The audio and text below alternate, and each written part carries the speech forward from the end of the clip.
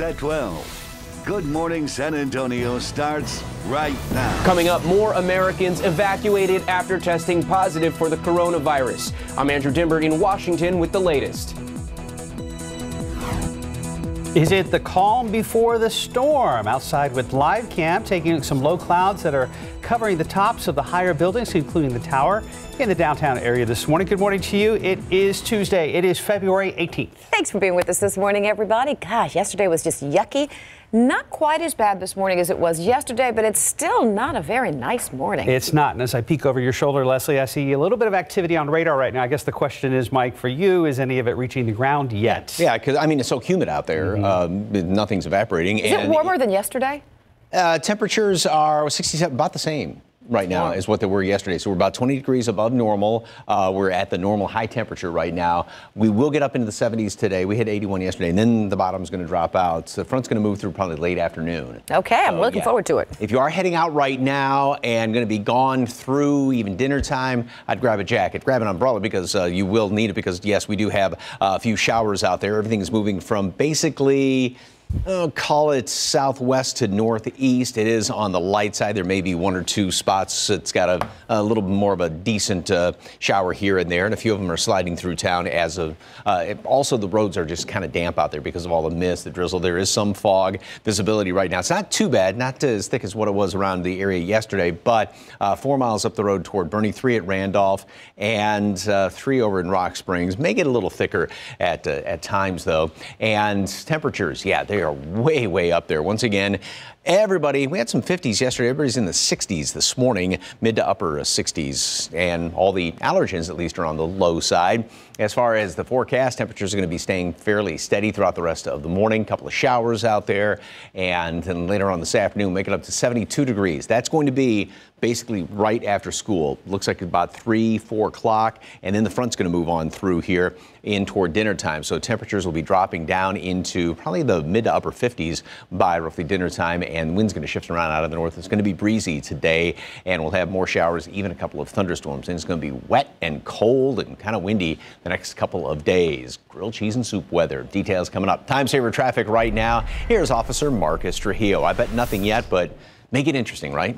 It could get very, very interesting. Now, actually, we were pretty fortunate yesterday. We didn't have as many hiccups on the roadway as we thought we could have had, given the driving conditions. Now, right now, things look pretty good with no accidents out there. So as we progress from the map over to TransGuide, let's take a look. This is 35 Olympia Parkway. You can see north and southbound lanes, just a little hint of haze there, but really nothing that should affect you whether you're northbound or southbound. Then Highway 151 and 410 still looking pretty good in that area. Over by the airport, things look a little bit clearer. 281 and 410, you can see even the connector ramps so far looking pretty good. Mark and Leslie. Thank you, Marcus. Latest on the coronavirus concerns. More than a dozen Americans who tested positive for the virus are back in the United States. This while over 300 other people aboard a cruise ship in Japan are forced to stay on board. ABC's Andrew Dimber joins us from Washington with the latest. This morning, 14 Americans evacuated from a cruise ship in Japan who tested positive for coronavirus are back in the U.S. Some arrived in Texas Monday before traveling to a specialized national quarantine unit in Nebraska for further evaluation. We have the facilities, we have the resources and the expertise to handle these kind of individuals. 10 have already tested positive for the virus, now officially named COVID-19. And on that Diamond Princess cruise ship in Japan, so far, 454 cruise passengers have been infected. Passenger Jerry Larson was one of those stuck at sea. It was fine. We were very well taken care of. We were very lucky. We had a bigger room and a full balcony. They fed us well.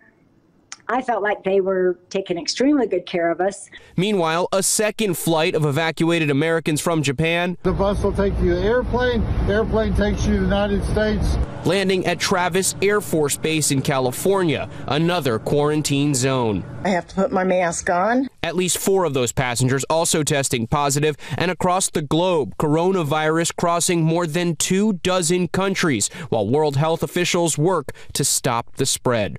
WHO is continuing to work night and day on several fronts to prepare countries. We're providing advice to countries on how to do screening, testing, contact tracing, and treatment. All but 2 of the cases in the U.S. are linked to travel to Wuhan, China, the center of the outbreak. Andrew Dimbert, ABC News, Washington. Well, scammers are taking advantage of the coronavirus with websites, fake emails, texts, and social media posts. The Federal Trade Commission is sending out a warning about the ploys to get your money. Be aware of emails claiming to be from the Centers for Disease Control and Prevention. Also, don't click on links from sources you're not familiar with, and pay attention to email addresses. Scammers try to make themselves look like a legitimate agency. In your morning headlines, Boy Scouts of America has filed for bankruptcy protection as it faces new sexual abuse lawsuits. The filing is an attempt to work out a potential compensation plan for abuse victims that will allow the 110-year-old organization to continue. Could be forced to sell off some of its property holdings in order to raise money for the fund. That could go well beyond $1 billion. Could be one of the biggest and most complex bankruptcies ever seen. Europe's largest bank, HSBC, reported a 33% fall in pre-tax profit for 2019. The bank announced it's cutting 35,000 jobs over the next 3 years. HSBC warned that the ongoing coronavirus outbreak could pressure its business in Asia. The bank's plan with the United States is to reduce branch network by 30% and reposition as an international client-focused corporate bank. Amazon founder Jeff Bezos says he plans to spend $10 billion of his own money to help fight climate change. Bezos said in an Instagram post he'll start giving grants this summer to scientists, activists, and nonprofits.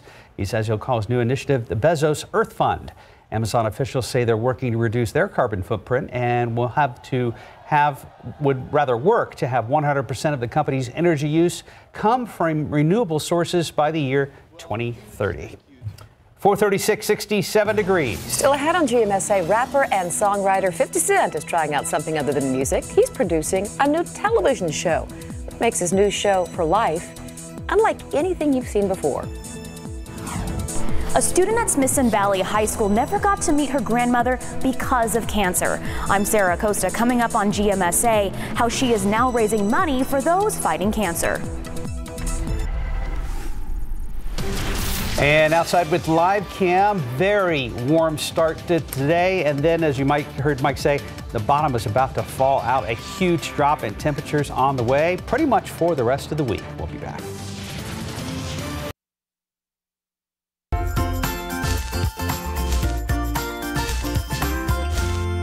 .440, welcome back. From cancer and mental health awareness to recycling shoes, 4 students at Smithson Valley High School have started their own service campaigns for causes that are important to them. Sophomore Avery Walker is working with the Leukemia and Lymphoma Society to raise money for a cause very near to her heart. Sarah Acosta spoke with Avery about what drives her to give back. Hope for Peggy. It's the name of Avery Walker's campaign, where she is raising money for the local Leukemia Lymphoma Society. Peggy is the name of her grandmother, who she never met because she died of cancer. And Avery says she is a motivation for her project. My grandmother was like my inspiration for this because I never got to meet her. She passed away from breast cancer before I was even born. And not only do the funds that we raise for leukemia and lymphoma go to that, but it goes to other cancers, breast cancer, like my grandmother had. So I know I'm helping everybody. Avery is raising money for her 7-week campaign that ends at the end of February. She is holding several collections for the South Texas Leukemia and Lymphoma Society. The nonprofit funds leading-edge research for every type of blood cancer, including leukemia, lymphoma, and other rare types of blood cancers. The campaign is part of the Leukemia and Lymphoma Student of the Year program, where select high school students across the country participate in a fundraising competition to benefit the nonprofit. It's the #1 childhood cancer, and it's a really big problem, and you don't realize how many people actually have it. People you talk to every day, until you actually start bringing awareness to it. You'll never realize that they've had it or been affected by it. You can find a link to Avery's donation page on KSAT.com. For GMSA, I'm Sarah Acosta, KSAT 12 News. Good for her, making a difference. Remarkable young lady. Yeah. 442, 67 degrees. Still ahead on GMSA, how to get the best experience when shopping for eyeglasses, whether online or in the store. New documentary, NBA star Dwayne Wade speaks out about being the father to a transgender child. More in your GMA First Look.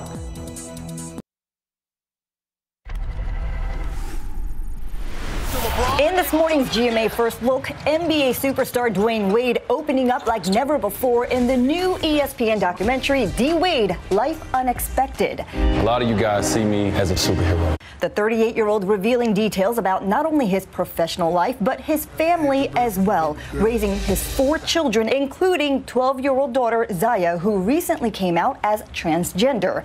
Wade says he and his wife, actress Gabrielle Union, did not have all the answers when Zaya first approached them and began educating themselves to support their daughter.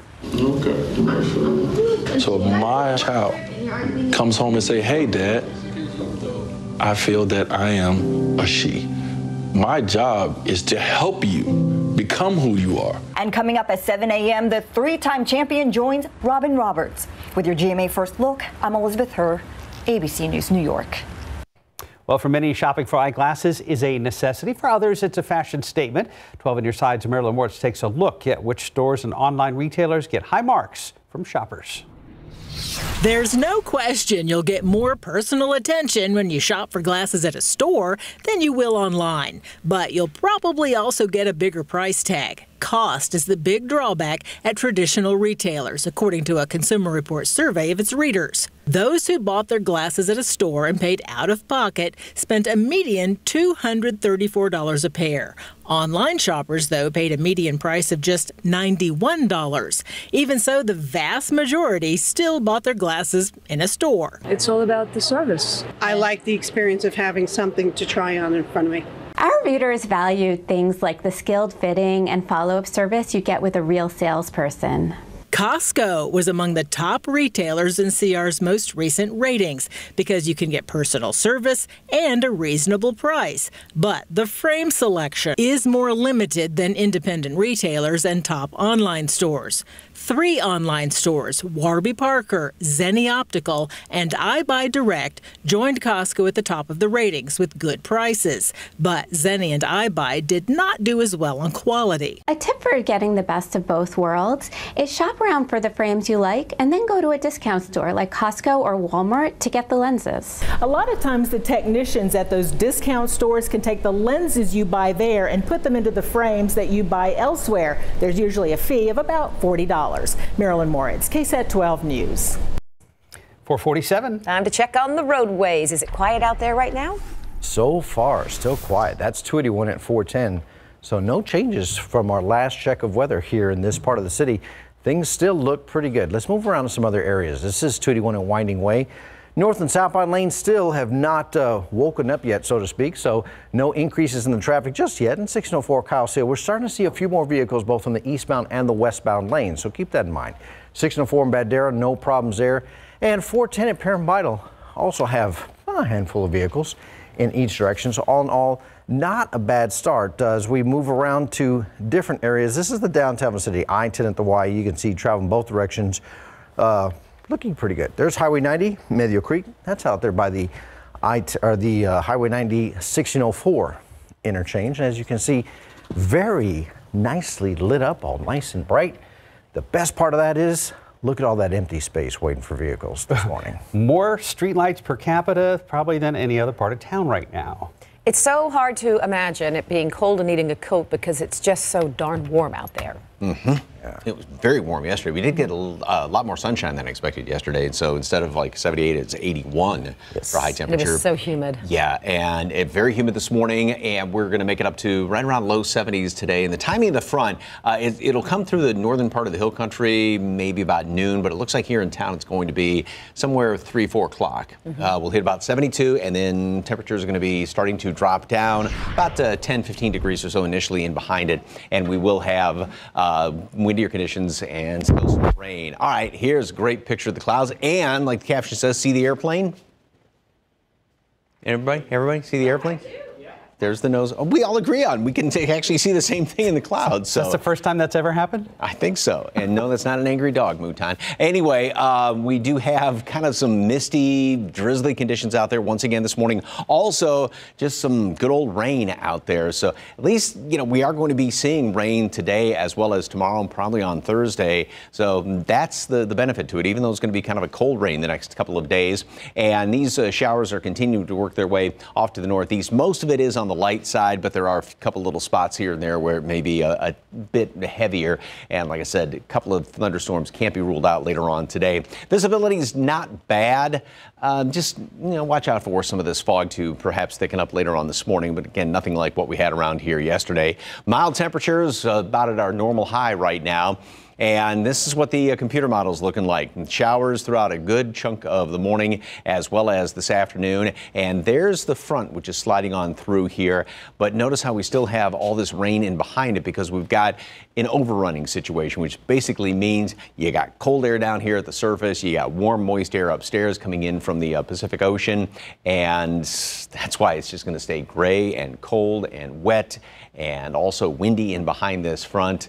Just the kind of weather that if you could hunker down and stay in bed all day, it'd be perfect for it the next few days. 69 degrees today at noon. There will be a few showers around the area. And then later on this afternoon, like I said, a high temperature of 72. That's going to be about, say, 3 o'clock. But by late in the afternoon, say 5 o'clock dinner time or so, be down around 58 degrees here in town. Cooler in the hill country. Wind is going to be out of the north at 15 to 25 miles per hour.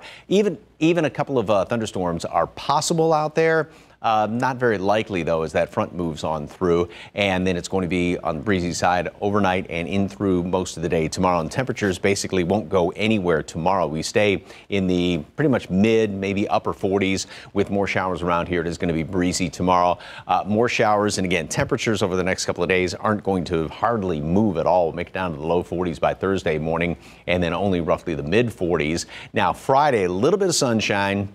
It is going to be on the cool side and kind of breezy again. 52 for a high temperature, 55 on Saturday. More clouds and a couple of showers are possible on Sunday. We will get back up to close to 70 by Monday, and it looks like we might have another little shout of some cooler air by the mid to latter portion of next week again. Michael, at some point I need to wash my car. Okay. Do you feel personally responsible? I do now. You Just go over here then, never mind. Right now it's 4:52, 67 degrees. It was a big weekend for Parasite, the Oscar winner for Best Picture. How many millions the film brought into the box office? Coming up next. A new season of American Idol premiered this weekend, but the ratings were not as high as last year's. For the latest on what's happening in Hollywood, here's ABC's Jason Nathanson.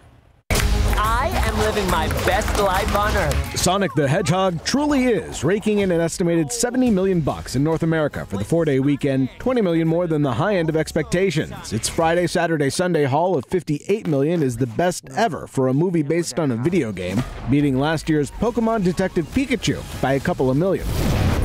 Uh-oh. And a big Oscar bump for Parasite, the Best Picture winner, scoring an estimated $6.8 million Friday through Monday, the film's best ever weekend showing. I, Aaron Wallace, I'm serving a life sentence for something I didn't do. If you haven't checked out the prison drama For Life, Episode 2 airs tonight, produced by 50 Cent and starring Nicholas Pinnock. The series is based on the real story of an inmate who became a lawyer in an attempt to win his freedom, and it's actually filmed in real prisons, including Queens Detention Center and Sing Sing. There was one time we were in, I think it was Queens, and we were in this one of the pods where you have a number of cells. Somebody was missing. And there was a door. Yeah, someone was missing. For Life airs Tuesday nights on ABC. The return of American Idol dominated Sunday night, topping the ratings. The premiere was off just a little bit from last year, though, about 7%. Guess who's back?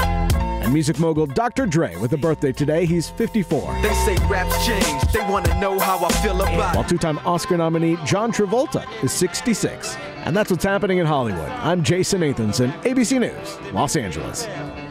4:56, 67 degrees. You do that so well. Thank you. Actor, author, musician Jeff Bridges can add one more thing to his resume. All about the children's book he's illustrating coming up next on GMSA. Plus, pilot able to take off from the ground and reach high altitude, all using a jet pack, rather. More details in Tech Bites. Live from KSAT 12. Good Morning San Antonio starts right now. Remembering a fallen soldier in Military City, USA. What family had to say about Sergeant First Class Javier Gutierrez's life and when you can pay your respects. Plus, hundreds of people turned away from a California park after a 6-year-old girl is attacked and bitten by a mountain lion. Video of the wild cat caught on camera. And taking a look outside with live cam, it's another muggy, warm start to your day, but changes are on the way. Mike has the details. Good morning, everybody. Welcome to your Tuesday. It is February the 18th, and I'm solo for now because Mark was not feeling very well. So Mike is still here, though, and he hopefully has some good news about the weather for us, like maybe colder air coming our way at some point. Yes, later on this afternoon, late this afternoon, colder air is going to start to work its way in here. The front is just up to the north of our area as of right now, so it is still un-February-like when you step outside. As a matter of fact, these numbers are still what our normal high temperatures are basically this time of year in the pretty much mid-60s, and there is a lot of humidity. Dew point above 60, that's always that magic number. When you get above 60, you can really feel the humidity. You can feel it when you step outside this morning. There's a lot of mist, there's a lot of drizzle, and there's a lot of rain around the area as well. We do have a pretty good chunk of rain sliding across here from southwest to northeast, and that's just a kind of a little taste of things to come because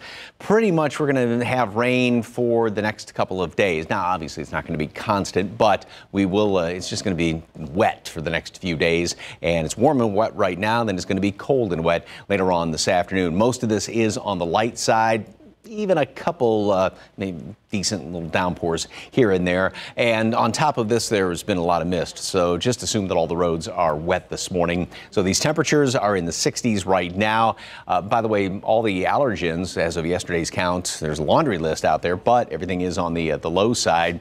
We will have showers, maybe even a couple of storms as that front starts to approach. We're going to hit the low 70s later on today, right about say 3 o'clock. The front's obviously going to move into the hill country first of all, and it'll be about 3 to 4 o'clock as it moves on through. And then by dinner time, temperatures are going to be dropping down by, good 10, maybe 15 degrees. So we're looking at roughly mid-50s by dinner time. And then tomorrow, cold, wet, and breezy. And the rest of the week, it's going to be cloudy, chilly, and damp. We get a little bit of a break from some of the rain by probably Friday, Saturday, and then perhaps a little more rain late in the weekend. It's going to warm up by the weekend, but the next few days, just get ready. Details coming up in a couple of minutes. Time saver traffic right now. Here's Officer Marcus Trujillo. Wet roads, what does that mean? Well, that's a recipe for disaster on your morning commute. So far we're doing pretty well. However, we all know that there's that second wave of traffic that hits a little bit closer between 6:30 and 7 o'clock. So right now, enjoy it while you can. Roadways look pretty good. Let's take a look at TransGuide. Highway 90 at Medio Creek, eastbound and westbound lanes, no problems all the way through Highway 90 at Lackland. And as we take a look at Highway 90 at Military, you can see still a few more vehicles out there on the roadway on those eastbound main lanes, westbound not too bad. Then I-10 at Hoyerman also starting to get a few more vehicles out there on the highways. Leslie? Yes, well, the San Antonio soldier who was killed in action more than a week ago is being remembered and honored this week. His family now hoping Military City, USA will join them in their final goodbyes. Sergeant First Class Javier Gutierrez's father shared with us how Javier's military interest grew as he got older, watching several family members serve throughout the years. In high school, he joined the ROTC, and soon after he graduated, he enlisted in the Army. Now, Gutierrez believed his son would have had a lasting career in the military, but he and many others are still coming to terms with the loss of a hero. Mayor Ron Nirenberg ordered flags to be flown at half-staff to honor the fallen soldier. A public viewing will be held at Community Bible Church this Friday from noon to 1, and services will be held from 1 to 3. NASCAR fans are breathing a sigh of relief this morning following a horrific crash that ended the Daytona 500 yesterday. ABC's Kenneth Moten shows us the moments before driver Ryan Newman's Ford was sent flying. This morning, concern for NASCAR star Ryan Newman after this crash. Just before the end of the Daytona 500, Newman's car flipped, hurtling down the track on its roof. In a shower of sparks on his roof. The number 6 Ford coming to rest, still on fire as fuel was seen pouring out of it. Watch the crash again. Newman was in the lead, nearing the finish line when his car spun and hit the wall head on. It went airborne and collided with the car of Corey LaJoy. When the car stopped sliding on its roof, crews rushed to put out the flames. Spectators stunned. Sports anchor Joe Kepner from our Orlando ABC station WFTV right there. It was easy to see the wreck because it happened directly in front of us where we were standing in Victory Lane, but it was difficult to see after that because of how far the car slid after that. We know that Ryan Newman, they had to cut the roof off of his car to get him out. EMTs rushed the 42-year-old to the hospital. The vehicle a mangled mess as it was later hauled off the track. Denny Denny Hamlin won the race by a fraction of a second, his second straight Daytona win. But his celebration quickly became subdued because of the terrifying crash just moments before. Number one, we're praying for Ryan. Newman's wife, Chrissy, who announced their separation last week, reacting with just this on Twitter, OMG. Overnight, fans celebrated outside this Daytona Beach hospital after news spread that Newman's injuries are not life-threatening. Kenneth Moten, ABC News, New York.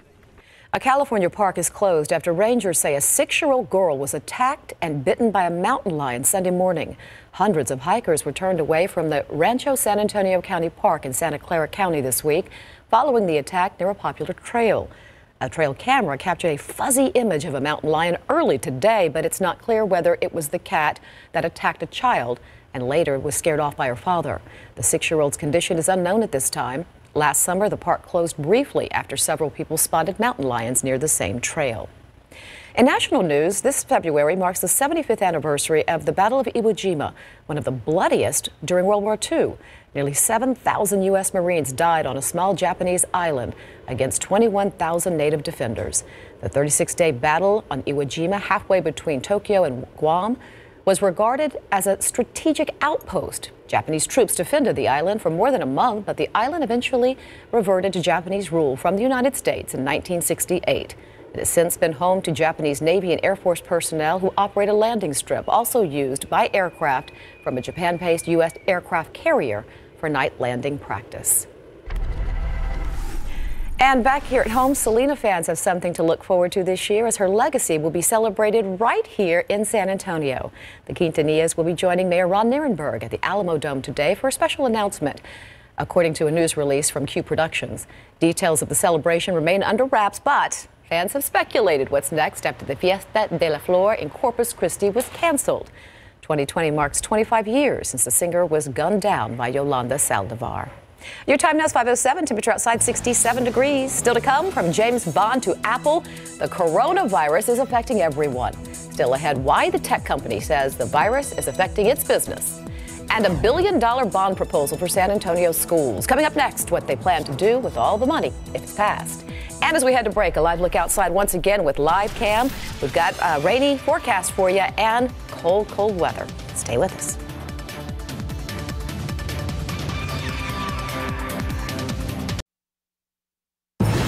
Welcome back, everybody. Your time now is 5:10. One of the largest bonds proposed by an area school district is expected after more than 40 campuses in San Antonio are in need of improvements. This fall, voters in San Antonio ISD will decide whether to pass a $1.15 billion bond. New development and increased property values are expected to pay for the district bonds for the next decade, so the proposed 2020 bond would not include a tax increase. Superintendent Pedro Martinez says the bonds will be presented to voters in phases. The first is expected to appear in the November ballot for $1.25 billion. It would pay for the first half of the 43 schools the district has slated for improvements. Sadly, so many of our buildings, so many of our teachers have worked in conditions that have never been ideal, and we got used to it. Voters in the district say based on what they've heard so far, they support the improvements, especially if it means no tax increase. If all goes well in 2024, the superintendent intends to present another bond at the same price to upgrade the remaining 20-plus schools. If it's all approved, the 43 schools would be upgraded by 2030. It's now almost 12 minutes after 5, and it's still 67 degrees outside. A 1980s drama based on an Arkansas single mother's fight for people with AIDS is going to the big screen. Still ahead, who's going to play the advocate's role and when you can expect to see it in theaters. And committed to preserving our planet, while the owner of Amazon decided to drop billions towards the fight against climate change.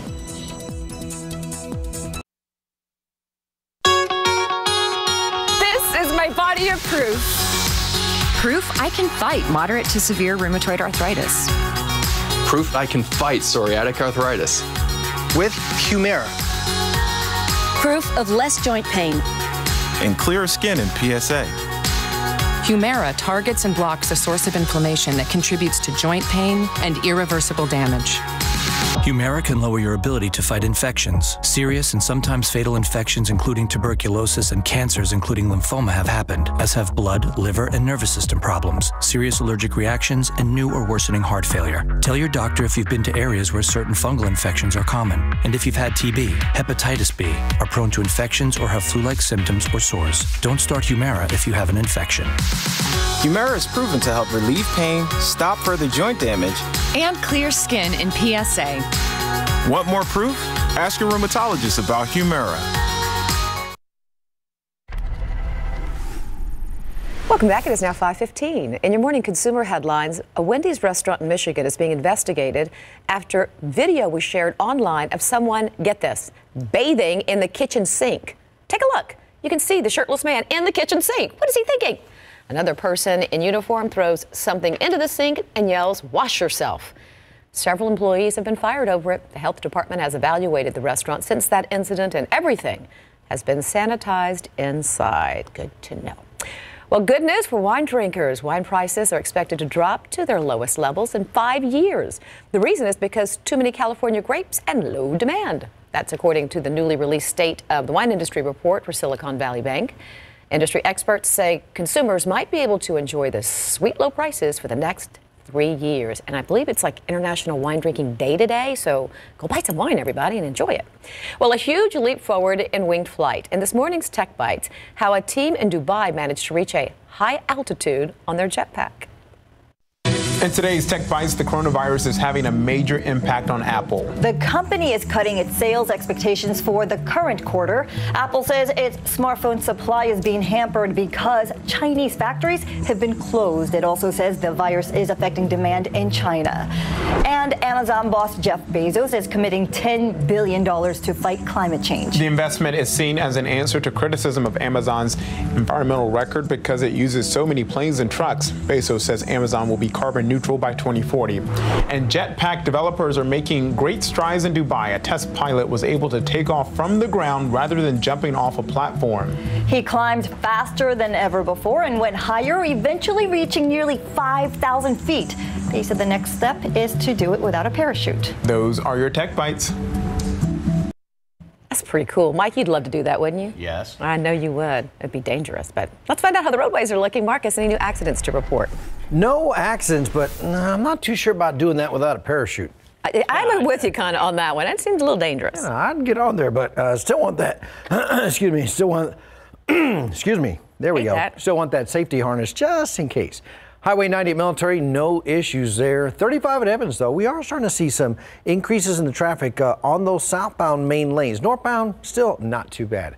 I-10 and Crossroads travel in both directions, still running smoothly. And 410 at Northwest Military Highway, you can see, looks just a little hazy, but if you pay attention to the traffic, you can see there's more than enough room in both directions. I-10, 1604, the interchange also looking very well right now. So no delays currently in anyone's travel times that we can see. And this looks odd. We're missing a spot. I knew Marcus was going to do that. I'm not touching any of this stuff that he left on the chair either, because I don't know what it has on it. Because well, you notice I didn't sit in the chair. I know we don't. We need. Where's the Lysol? We need one of those the hazmat suits with. Right? Because yeah, he was not. His tummy wasn't feeling right, and so that made us all a little nervous. You just get a big garbage bag, put it over that chair, and then move it. So. Well, Max is on his way. He's trying his best to get here to help. So we're going to make him sit there. Well, that's what I'm saying. He needs to bring Lysol. Max, if you're watching right now, bring your Lysol, because this is going to be your chair. And gloves and a chem suit and a mask. And anyway. Hang on. Oh, I think he has some. Oh, here. Well. What? Uh-oh. This is from. Well, Mike usually has everything. This is actually, whatever you need. This is actually from Caskey. Okay. Okay, yeah, that'll do. All right. Disinfecting wipes. So. I'll get busy on this one. You give us the forecast. You work on that. Take a look at this picture, and look what. Here they come. The little blue bonnets are starting to show up. We've already had a couple of pictures of blue bonnets, and we've got a few more. And a lot of people are kind of suspecting it's going to be a really good season for the Bluebonnets just because it's been on the milder side. And we've had a fairly decent amount of rain throughout January and now February, and we're getting obviously a lot more over the next couple of days. It is murky out there again, and there is a fair amount of rain moving in through the area. Most of it is on the light side. We've got a couple of spots where it may be just a tad heavier than that, and just to assume that all the roads in and around town are wet this morning, because even though, say for instance, there's no rain on the south side right now, it's been just kind of misty, drizzly all night long. So all the roads were damp when I was driving into work this morning. There's a little bit of fog out there. Not much, nothing like what we had yesterday. 2.5 miles visibility right now, Bernie. Some of that may be also reduced visibility because of some of the rain, but just kind of take it easy when you hit the roads, and nothing really pea soup around the area. Don't really suspect it. A little bit more out there toward Rock Springs. Mid 60s right now. Once again, we are at our normal high temperatures, about 20 degrees above normal. We should be in the mid 40s right now, beg your pardon. And computer model, this is the rapid update model, and this one shows that we are going to continue to have showers pretty much all day long. Obviously, it won't be raining constantly, but there's going to be a fair amount of it out there.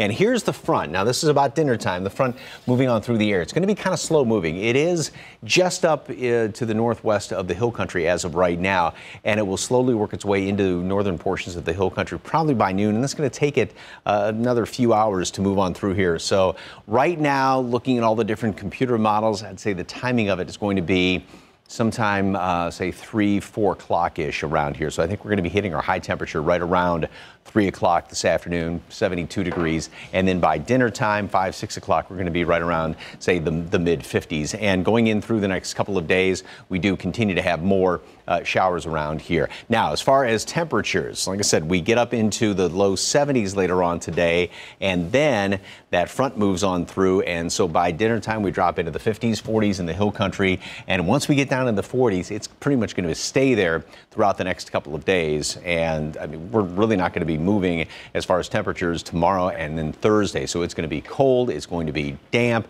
and it's going to be windy around here as we go into, especially tomorrow, maybe a little bit of a break in the wind on Thursday, and then it'll pick back up on Friday. 69 degrees today at noon. Some showers around the area, maybe a thunderstorm thrown in as that front moves on through here. And then late this afternoon, we're going to be down to 58 degrees. So we'll top off about mid-afternoon, and the wind is going to shift around out of the north at roughly 15-25 miles per hour. So kind of a blustery late afternoon, and then windy tomorrow as well.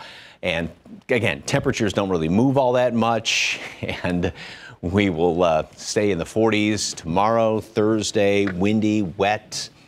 Like I said, grilled cheese and soup kind of day. And Friday, a little bit of sunshine, but still only 52 degrees. We'll finally make it back up to roughly a normal reading by Sunday. All right, so we've sanitized, and Marcus found a bag to cover the chair. So you're welcome, Max.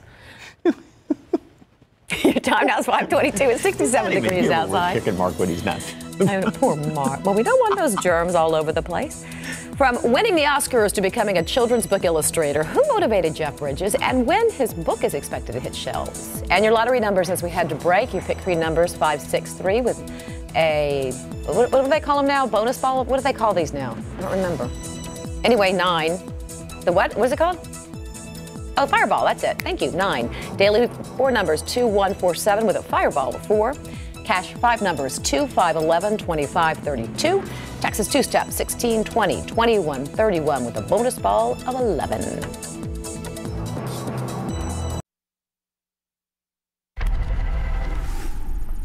Welcome back. It is now just about 26 minutes after 5. Sonic the Hedgehog continues to rock box office numbers, and Jeff Bridges has added another skill to his career, this time as a children's book illustrator. CNN's David Daniel has a wrap-up in your Hollywood Minute. Why would you throw your life away for this silly little alien? Good time. He's my friend. James Marsden says starring in the box office topping Sonic the Hedgehog was especially meaningful to him because he loved playing the Sonic games as a kid. This feels like such a special thing, and I'm lucky to be a part of it because not only as an actor, but like as a fan of the game, I would be first in line to see the movie anyway, and I'm also a part of it, so it's pretty special. One of the best things about my job is I get to research different periods and different times. Ruth Wilson shouldn't have trouble remembering the title of her next movie, The Book of Ruth. Deadline reports the British actress is set to star in the 1980s drama based on the true story of Ruth Coker Burks, an Arkansas single mother who cared for and championed the cause of people with AIDS. Filming is scheduled for sometime this year. It really means, so much. Jeff Bridges is an actor, author, musician, photographer, and now children's book illustrator. According to The Hollywood Reporter, the Oscar and SAG Award winner is creating the images for the book Daddy-Daughter Day, written by, as you might guess, his daughter, Isabel Bridges Bosch. The book is due out in October. In Hollywood, I'm David Daniel. Your time now is just about 28 minutes after 5. Your temperature 67 degrees. Reducing homelessness in the Alamo City. The new plan city officials are looking at to cover this coming April. And a man sent to the hospital after he drove off the road overnight. Up next on GMSA, how police say it all happened.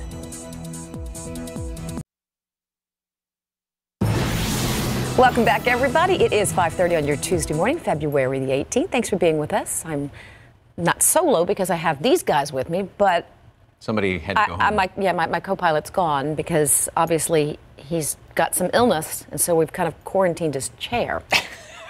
Till Max gets here. Just as a precaution. Yeah. That's all. I don't want to be sick. No. Like, don't even come into work, right? Exactly. Stay home. That's for all of you at home, too. How is it looking? Maybe we have an Leslie excuse. said stay home. So, traffic's going to be better today.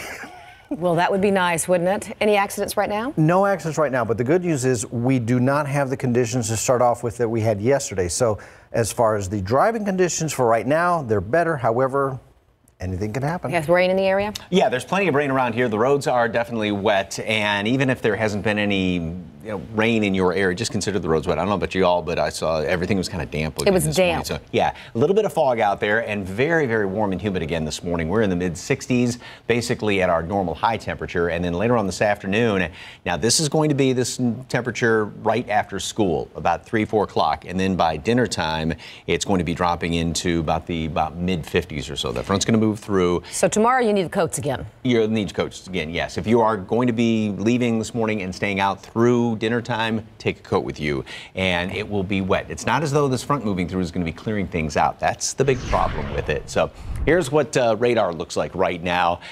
We've got plenty of rain around the area, just basically on the light side, maybe a couple of a little bit more than a light shower here and there. And that's pretty much going to be the situation throughout the day. Although later on this afternoon, as the front approaches, could actually see 1 or 2 of those thunderstorms out there. And again, these temperatures are just way, way out of whack. We should be in the 40s right now. We're 20 degrees above normal, like I said, at the normal high temperature as of right now. All the allergens are on the low side. I'm feeling mold may be going up over the next couple of days. Of course, the updated count's going to be coming out at just about 7 o'clock. So, yeah, get ready because it's just going to be wet, cold, windy tomorrow, and it stays that way for the next couple of days. What about the weekend? Details coming up in just a couple of minutes. Time saver traffic right now. Wet roads could mean problems. Anything out there? Could mean a long commute. Now, right now, things look pretty good, Mike. Folks, if you take a look at the map, you can see everything in the green right now. That means no delays. More importantly, no accident icons. So the highway is clear of any incidents at this time. So no congestion just yet, but it is still early. We still have at least an hour before we start getting that huge influx of traffic in all directions. Right now, 37 at Jones Avenue, you can see north and southbound lanes still running smoothly there with no problems. So here in the downtown area, so far everything looking pretty good. Over by the airport, no problems. Just remember, watch that speed once you head out. And of course, make sure you buckle up. Leslie? Thanks, Marcus. Right now we are following late-breaking news in South Bexar County. Crews are on the scene of a chase. It ended in a crash. This is happening near 281 South, outside of 1604. Our Katrina Weber just arrived on the scene. She joins us now live with a report. So, Katrina, what happened out there? Well, as you said, there was a chase and a crash. It ended here on private property. This street is called Big Oak. We are just west of Highway 281 South. This is where deputies are working. They call this a hot scene, an active scene. So they're keeping us back from where the car actually crashed on private property down there. Now, this started out with a couple of looks. Deputies eyeing a car that they thought looked suspicious in the parking lot of a convenience store not far from here. And then the driver of that car seeing those deputies and taking off. This led to a chase that lasted probably 20 minutes or so. And from what we heard, the speeds topped out at about 105 miles an hour. At some points, they were going the wrong way on the highway, but they did end up almost right back where they started after going all the way down to the Atascosa County line, back on this property again. This is a private ranch down there. And that's where the car crashed. 3 people bailed out, but deputies tell us they did catch 2 of those guys. They are still looking for that 3rd one. You can see a deputy taking off pretty quickly here. We're not sure exactly what's happening, but perhaps something's developing. But they were still looking for 1 suspect, the last word that we had. They do have 2 people in custody, and they found out that that car was stolen from Atascosa County. Reporting live in South Bexar County, Katrina Weber, KSAT 12 News. Thank you, Katrina. A man is behind bars this morning after he allegedly robbed a Stop and Save convenience store last month. Police say 21-year-old Roy Martinez robbed the convenience store in the 7300 block of Marbach Road on the west side on January 20th. Police say they received a tip given to Crime Stoppers, and they were able to locate Martinez. According to an arrest affidavit, Martinez displayed a handgun and demanded money from the register. Martinez is being held on a $75,000 bond. Also new this morning, one man is in the hospital after he drove off the road on the southwest side of town. San Antonio police say this crash happened just before 3 a.m. when a man in his 60s was driving in the southbound lanes of I-35 near Somerset. He suffered some type of medical episode. It caused him to drive between lanes and then down under the bridge. He was taken to the hospital. His condition right now is unknown. Meanwhile, we're following the latest on how the city is planning to reduce homelessness in San Antonio. A consultant hired is expected to present full recommendations in April. In a committee meeting yesterday, Alicia Lemer says there's a lot already being done. Lemer is a policy analyst for Homebase, a California-based nonprofit hired by the city. Some recommendations they already have made include increasing investment in community-based housing and service options, expanding a homeless outreach pilot program, and analyzing who's most frequently using services and resources. Members of the Public Health Committee had questions about the process and plans, some of which may spark some second looks for Homebase.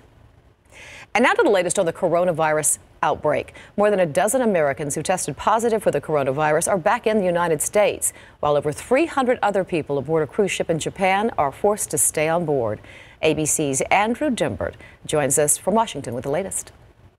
This morning, 14 Americans evacuated from a cruise ship in Japan who tested positive for coronavirus are back in the U.S. Some arrived in Texas Monday before traveling to a specialized national quarantine unit in Nebraska for further evaluation. We have the facilities, we have the resources and the expertise to handle these kind of individuals. 10 have already tested positive for the virus, now officially named COVID-19. And on that Diamond Princess cruise ship in Japan, so far, 454 cruise passengers have been infected. Passenger Jerry Larson was one of those stuck at sea. It was fine. We were very well taken care of. We were very lucky. We had a bigger room and a full balcony. They fed us well.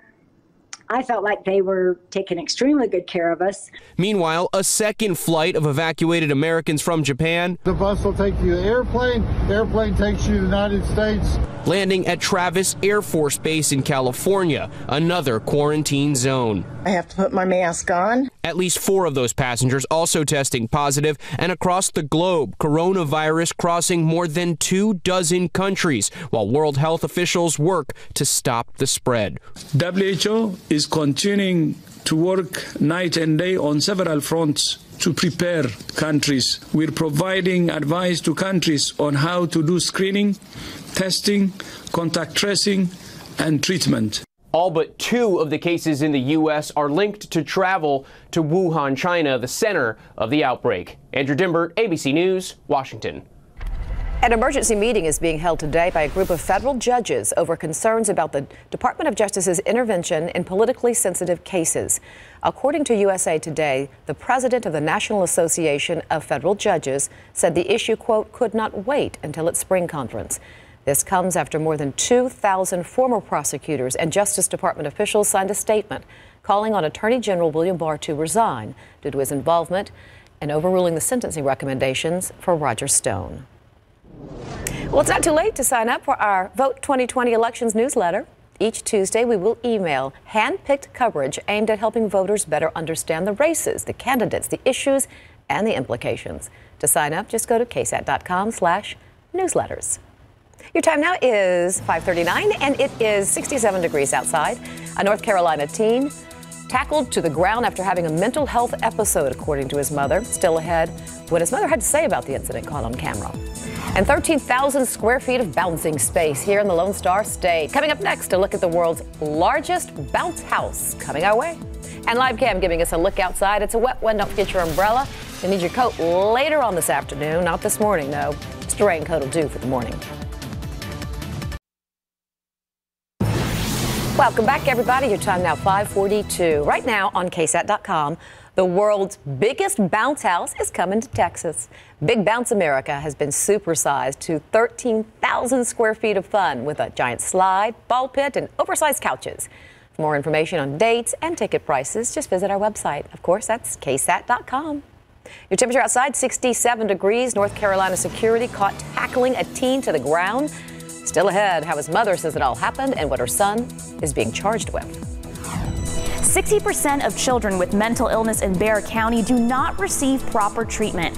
I'm Sarah Acosta. Coming up on GMSA, how 2 local students are fighting for those with mental illness.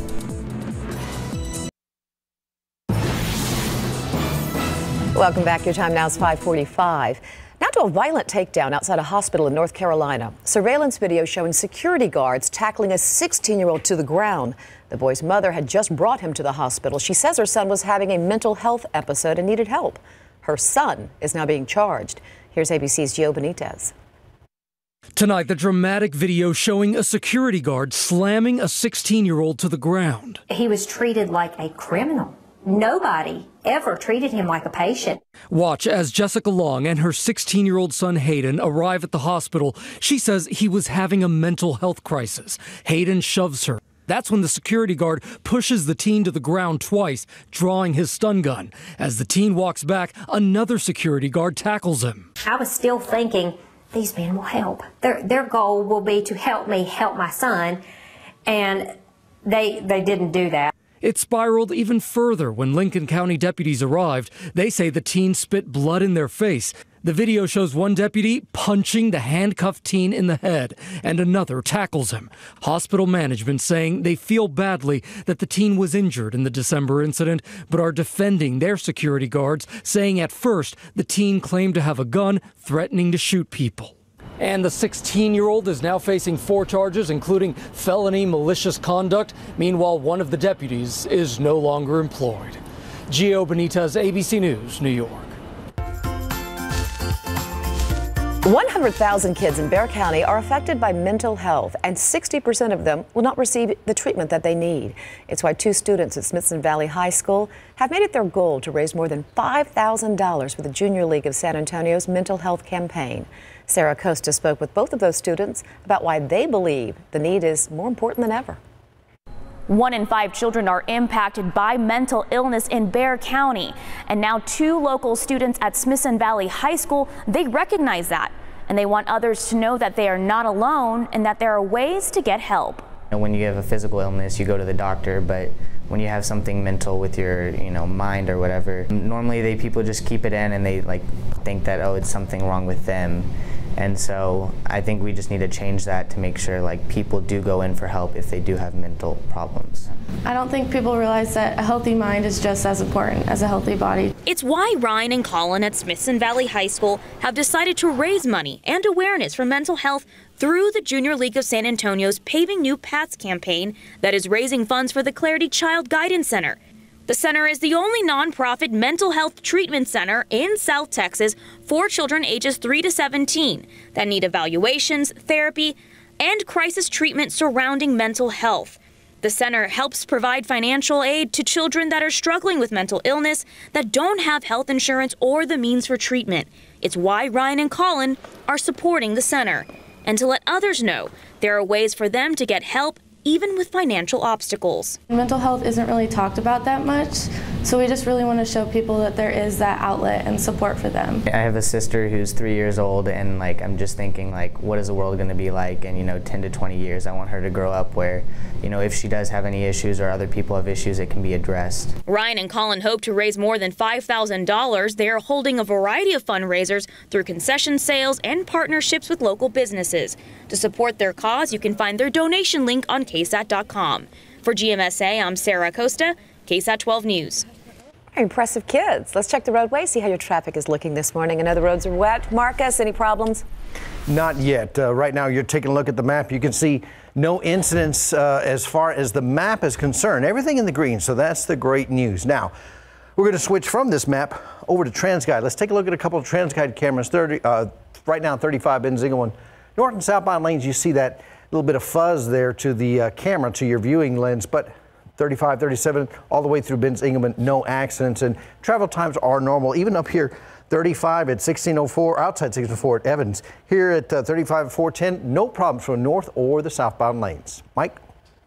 Sir, a lot of the roads, though, around town are definitely on the damp side. Even if it hasn't started to rain where you are, we've had a lot of mist and just kind of that heavy mist, sort of like yesterday. So just take it easy. And then there is plenty of rain being picked up on radar right now. And as you can see, it's all moving from southwest to northeast. And that will continue to be the situation. That's why we're going to be staying cloudy and wet and cold over the next couple of days, despite the fact we have a front moving through later on today. It's just basically, again, on the light side, but we'll continue to keep some of these showers around. It won't rain constantly, but most of the day. Now, as far as visibility, there is a little bit of fog, and some of this is also because of the rain. Some of the reduced visibility, 1.5 miles up the road in toward Bernie, 2.5 out there in Rock Springs, but it's not anything like what we had yesterday with that very, very thick fog in places. Temperatures are 20 degrees above normal, basically, or even more than that. We're at normal high temperature right now, and we will continue to warm up. We'll continue to see rain around throughout the rest of the morning and a good chunk of the afternoon. And then right here, that's basically the front, which is going to move through here. It's not a fast moving front, so it's going to come into the hill country probably about noon, early afternoon, and then make it through here in San Antonio. I'm going for about 3, 4 o'clock in the afternoon. So we'll hit our high temperature roughly 3 o'clock this afternoon, and then we're going to start to drop down later on. We will continue to have more of these showers around here, and that's going to be the situation in through tomorrow as well. Maybe even a couple of thunderstorms, especially as that front's moving through. So here's what it looks like with temperatures. Mid-60s right now. We make it into the low 70s, and again, that's late afternoon. Then the front comes on through here, and we're going to be dropping down into the 50s by dinner time, and then 40s overnight. Once we get down to the 40s, thermometers really aren't going to go anywhere for about a good 48 hours or so. We stay in the 40s throughout the day tomorrow, as well as on into Thursday. Now, actually, the cloud cover is going to keep us from getting even colder, as cold as what we could get, because it's going to act like an insulation blanket, but it just stays, like I said, steady temperatures. And as far as the humidity, there's the drier air moving on in here, but with the colder air in place, relative humidity is going to be very, very high. So therefore, it's going to be that sort of damp cool, along with all the moisture that's in the atmosphere, along with the cooler temperatures and that rain. Now, the front moves on through here. We still, though, we've got the colder air at the surface. We've got this overrunning situation, and that's going to remain for the next couple of days with those upper level winds coming in here out of the southwest. So that keeps the clouds around. That helps keeps the rain around. 69 today at noon. Some showers around here. We'll hit our high temperature of going for 72, again, right around 3 o'clock. And then by late this afternoon, we're down into the 50s, right around dinner time. And then we drop into the 40s tomorrow. We stay in the 40s then through Thursday. It's going to be breezy tonight after that front moves through, and throughout the day tomorrow. Windy, wet and cold Thursday. Friday, a little bit of sunshine, but still on the cold side, 52, 55 Saturday, and finally up to normal by Sunday. But grab yourself an extra sweatshirt and some fire logs and some good warm soup. I've loaded up on fire logs, and I already bought, excuse me, all the stuff to make my chicken and dumplings tomorrow night. and you're going to be bringing in I will bring you some leftovers. Oh, really? I'll have enough this time. I will. My friend. Yeah. I'm so nice to you. 5:53 and 67 degrees. I'm always nice to you. Caught red-handed. Up next, who Taylor Swift's dad got into a fight with after he was caught breaking into his penthouse. Your lottery numbers as we head to break. Your pick 3 numbers are 563 with a fireball of 9. Daily 4 numbers 2147 with a fireball of 4. Cash 5, 2, 5, 11, 25, 32. Texas 2-step 16, 20, 21, 31 with a bonus ball of 11.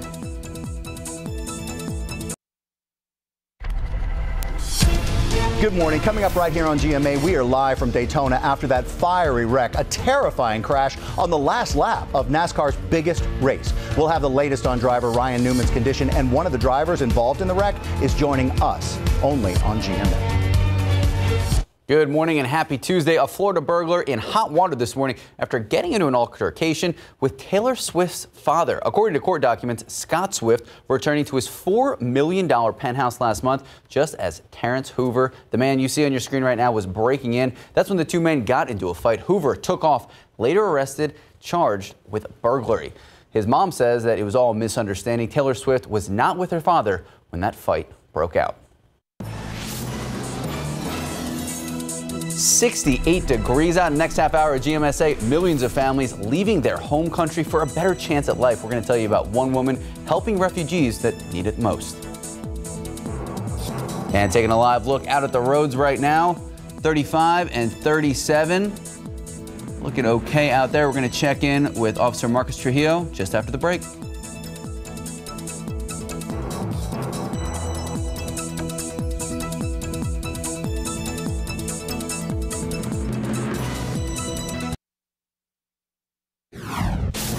Making headlines this morning, China reporting even more cases of the coronavirus, nearly 100 new deaths.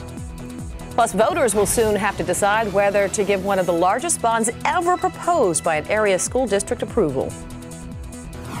And taking a live look out at the Alamo City, I'm not even going to sugarcoat it. It is gross out there. Ugh.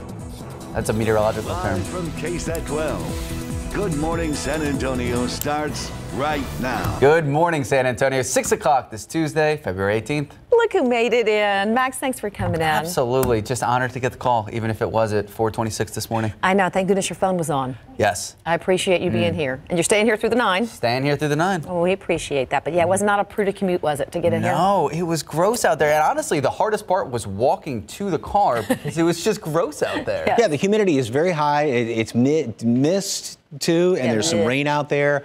And then get ready because even though you didn't wear a coat this morning, you're going to need one by late this afternoon and going into this evening. So if you are heading out and not going to be home until the evening hours, make sure you do take a coat because temperatures are going to be dropping down with that front moving on through. We do have some showers out there right now, maybe a couple of a little bit better than just a light shower there in northern Medina County, and everything sliding across town. And even though maybe in some parts of town there's no rain right now or no showers being detected, like we were talking about, there's a lot of mist. So the roads are pretty well damp all around the area. Temperatures are, we've actually gone up a degree in the past hour at 68.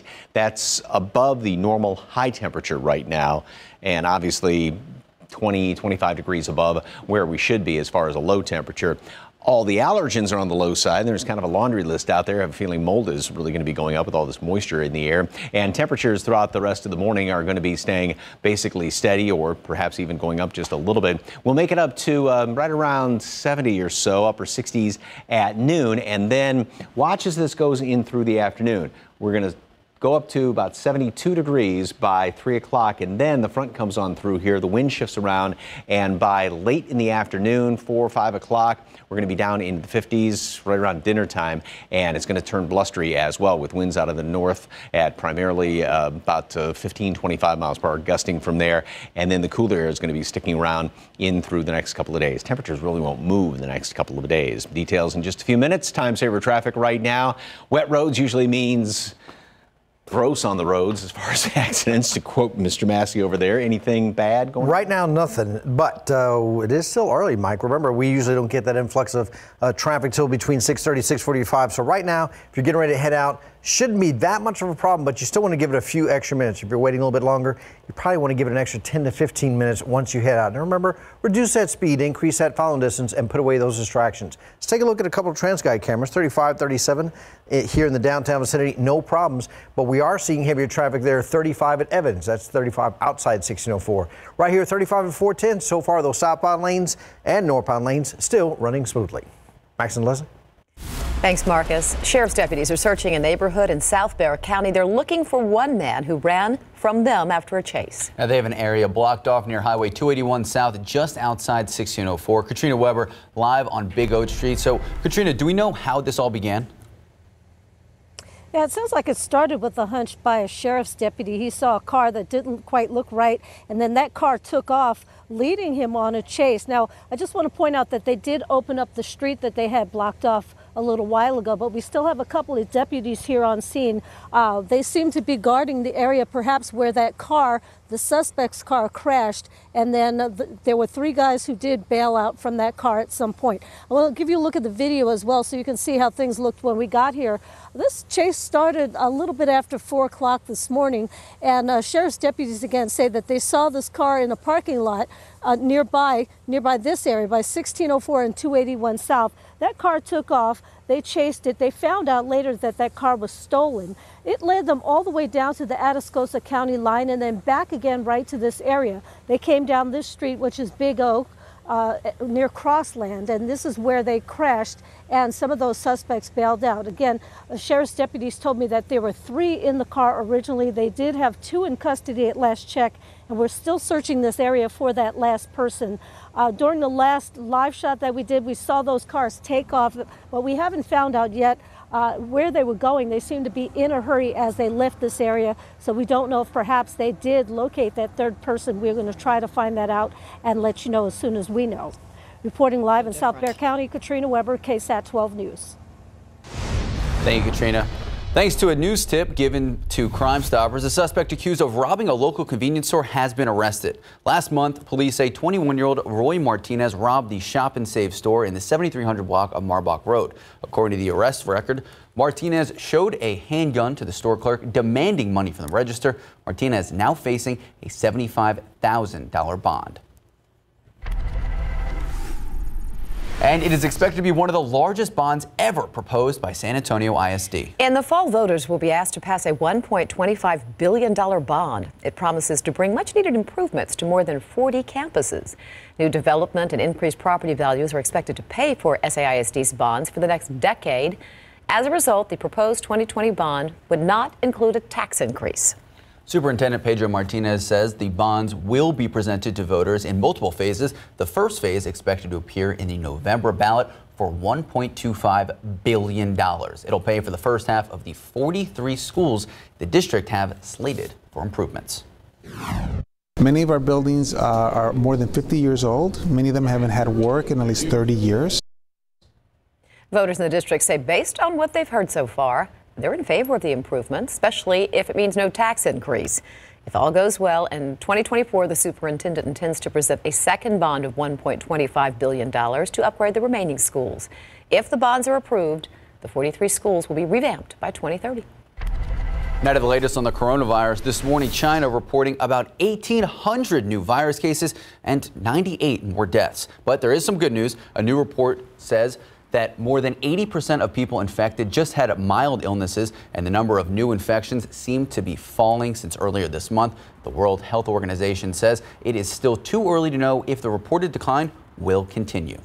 Well, President Donald Trump opens up a 3-day 4th-state swing today. It starts in California. He'll attend a series of fundraisers for his re-election campaign before meeting with the LA 2028 Olympic Organizing Committee. The White House says members will update the president on preparations for the 2028 Summer Olympic Games. Meanwhile, tonight is the deadline for Democratic presidential candidates to qualify for tomorrow's debate in Las Vegas. And in a new development, billionaire Mike Bloomberg officially qualifying this morning, marking the first time he'll stand alongside his Democratic rivals. He has so far been able to avoid CNN's Whitney Wild in Washington with a look at what comes next. This westbound swing is all about maintaining momentum for these candidates, and there is proof that voters in Nevada are engaged. For example, the early numbers show more than 26,000 people have already participated in the early voting portion of the caucusing. Bernie Sanders. Thank you. Love you too. Blazing into Nevada at the front of the pack, delivering a message of unity. I have absolute confidence that we're all going to unite behind that candidate and defeat the most dangerous president in the modern history of this country. The spot at the top has others in the race trying to bring him down. He's been talking about health care, Medicare for all, universal health care for 35 years. Nothing's happened. People are much more pragmatic. They want plans and not pipe dreams. A campaign message that says that you either got to be for the revolution or you must be for the status quo. Most of us don't know where we fit in that picture. Sanders isn't the only candidate taking heat. Critics lambasted former New York City Mayor Michael Bloomberg for his campaign spending and record on issues such as stop and frisk. $60 billion can buy you a lot of advertising, but it can't erase your record. Bloomberg apologized for his support of stop and frisk. Candidates now hope to confront him at the next debate. I've got to answer questions like I just did on my record, and he has to do the same thing. I know I'm not going to be able to beat him on the airwaves, but I can beat him on the debate stage. And the time period here is critical because a lot of things are happening in a very short amount of time. So the early voting caucusing ends on Tuesday, the 18th. Then we have the debate. Then the caucusing ends completely on February 22nd. So a very critical few days here in Nevada. In Washington, I'm Whitney Wild. Well, many people are responding to a dramatic finish to this year's Daytona 500. Driver Ryan Newman spun out and crashed just short of the finish line. Take a look at this. His car caught fire. Doctors say he is in serious condition, but his injuries are not life-threatening. President Trump is among those responding. He tweeted out, praying for Ryan Newman, a great and brave NASCAR driver. Meanwhile, Denny Hamlin was named champion the third time in his career. And time to talk Spurs this morning. San Antonio Spurs resume their rodeo road trip this Friday. They are headed to Salt Lake City, taking on the Utah Jazz. The Spurs beat the Jazz last time they faced off, but can they do it again and start the post-All-Star break on a good note? But so far, Spurs only have scored one win away from the AT&T Center during this rodeo road trip. That was against the Thunder in Oklahoma City right before the All-Star break. And that is how they're going to wrap up their road trip. Friday's game against the Jazz starts at 8 o'clock, and the game against the Thunder starts 6 o'clock on Sunday. Go Spurs, go. Go Spurs, go. Cautious optimism. They have a ways to go. So go Spurs, go. Got to fight your way back in there. 6:10, 68 degrees out. Still ahead, Apple is letting the world know how the coronavirus is affecting its business, and it is not good. Plus, millions of families leaving their home country for a chance at a better life. Just ahead, meet a woman who is helping overlooked and vulnerable refugees. And taking a look outside with live cam. It's a messy morning, everybody. Pack patience as you head out on the roads. Good morning and welcome back. 6:14 this Tuesday morning. 24 people forced to leave their homes every minute. That's 34,000 people every day. Our Alicia Barrera has the story of a woman who is helping to make the transition a little easier for refugees who end up in the United States. Afghanistan, Syria, Myanmar, Democratic Republic of Congo. Their citizens are leaving their homes at alarming rates. Because of war, there was a lot of war going on, so my family decided to move to Burundi. Elisa Inez, originally from the Democratic Republic of Congo, came to the U.S. 5 years ago. Being in a new place, she had to learn things quick. That's when she found Girl Forward. All of our girls have very different stories and very different experiences, but the things that they identify as really having in common is like being in a completely new place. Blair Brett Schneider started Girl Forward in 2011 to provide support to teen refugee girls who were thrown into an unfamiliar environment. All of these things make it really challenging to get used to living here, to make new friends, to really succeed and follow the dreams that you have for yourself. Girl Forward offers mentoring, tutoring, and safe spaces where girls can feel comfortable and open the door to new opportunities. But most importantly, Blair wants the girls to soar. Feel confident in being able to pursue the future that they want and know that there's a whole, community of women and girls who are behind them. Eliza has been coming to Girl Forward since 2015 and recently just received her high school diploma. She's now looking forward to her future. I'm hoping to go into medical field, to maybe like a nurse. Girl Forward accepts girls in grades 9 through 12, and they don't have a cutoff of how long a girl would have to be in the U.S. in order to take part in the program. Alicia Barrera, KSAT 12 News. And back here at home, 68 degrees. Have you been outside a lot this morning? Well, just to get to work, and it was yucky. That was the worst part of the commute this morning. And to think tomorrow morning, you're going to need a big, heavy coat. Ooh, so what the question is, what do the roadways look like? Probably messy. So far, we've been very, very fortunate. Still, no accidents out there on the roadways. As you take a look at the map, you can see no delays. So the highways are looking good as far as your travel times are concerned. No delays in anyone's travel times. Now, what can you expect once you do venture out of the roadways? Well, that's 10 at Bernie Stage Road. So that's out there, well, for all practical purposes, they'll get it first before the rest of us, and they're already getting it. So there's that fog and mist out there, as you can see, making it a little bit difficult for drivers to be able to discern the lanes of travel out there. So just remember, reduce that speed, increase that follow distance, and more importantly, low beams. Do not put your high beams on. You only blind yourself and blind others around you. Well, Leslie said it best. You got to pack your patience this morning. You got to need that for sure for the next few days, it looks like. That's not a good picture over there, Tent. No, so and it's coming this way. That's some of the thickest fog. It's not real thick like yesterday, but there is some out there. Plus, there is some there's mist, drizzle, a little bit of rain, so that's just adding to the reduced visibility and the potentially fun commute. So if you are heading out right now, make sure you do take a coat. If you are going to be out, then say around dinner time, because temperatures will start to cool down. This is a great picture. I love this. The Egyptian geese flying just above the water at Nimitz Lake up there in Kerrville. Thank you for that picture, Mr. Olson. That is beautiful. And there's the turtle just watching the whole show. A great shot. Okay, this is not as pretty of a picture by any means, although you know, visibility is pretty good here. We don't have a lot of rain showing up. There is some obviously on radar right now, and a couple of moderate showers here and there. A lot of the reporting sites, it seems like it's missing some of the reporting sites as of right now, but there is mist that is being reported at the airport, and there's been a lot of it. So that's what we were talking about. The roads, they are definitely damp this morning, and we'll continue to see some of these scattered showers around all morning long throughout most of the afternoon. Now, it won't rain constantly, of course, but there's just going to be plenty of it out there. Mile and a half visibility at Bernie. That's not pea soup, but like Marcus was showing on that one TransGuide camera, it's thick enough out there. Elsewhere, visibility is not bad, but if these showers start to pick up, it could obviously reduce visibility a little bit. Temperatures are what the normal high is right now, or even above that. Here in town, we're at 68. Same thing, Port SA, up in New Braunfels, and 63 over in Kerrville. Now, there's the colder air. There's the front just northwest of the hill country.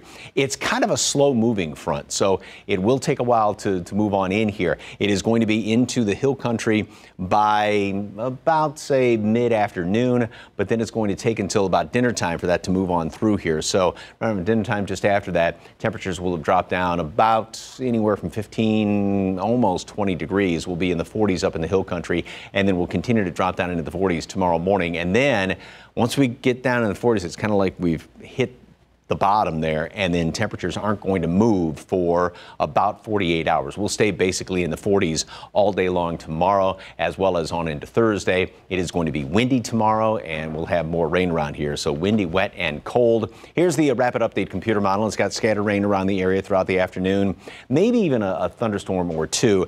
And there's the front, which is going to be sliding on through here. But notice how the rain, it's not like this front clears us on out, because how the rain continues to come on in here from the southwest. That's the overrunning situation that we are in. We've got all this cooler air coming on in down here at the surface, but here's all the moisture and all the clouds coming in on that stream from the Pacific Ocean. So that's why we just stay gray, cool throughout the rest of the week. A little bit better by Friday, but not much. And we'll finally make it back up to about normal by the weekend. 69 today at noon. A couple of showers around the area, just scattered about. It's going to be just sort of a damp day. And then we'll hit 72 for a high temperature. But then by late this afternoon, we'll be down into the mid to upper 50s. And wind's going to be shifting around out of the north at 15 to 25 miles per hour. So it is going to be windy today as well as tomorrow. Only in the, say, mid 40s tomorrow, maybe upper 40s in a couple of spots. roughly the same thing on Thursday. And Friday, we start off at 40 degrees, a little bit of sunshine in the afternoon, still kind of breezy, and 52. So it's going to be a cold Friday. 55 on Saturday, finally up to normal by Sunday with a couple of more showers. All right. Thank you, Mike. Thank you, Mike. 621, 68 degrees out. Still ahead, former NBA superstar Dwayne Wade is offering a new look inside his life and speaking out like never before in a new ESPN interview. Here's your secret word of the day. Enter it right now on KSAT.com for your chance to win a $25 gift card from We Are Circle K.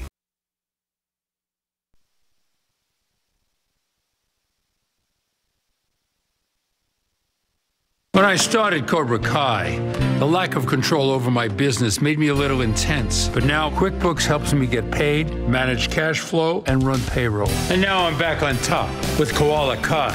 Save over 40 hours a month with Intuit QuickBooks. She's driven by a primal desire for meat, a lynx in the wild, and your cat. For a lynx, this need is satisfied by what the wild provides. For your cat, it's meat-rich blue wilderness, because your cat is wild inside.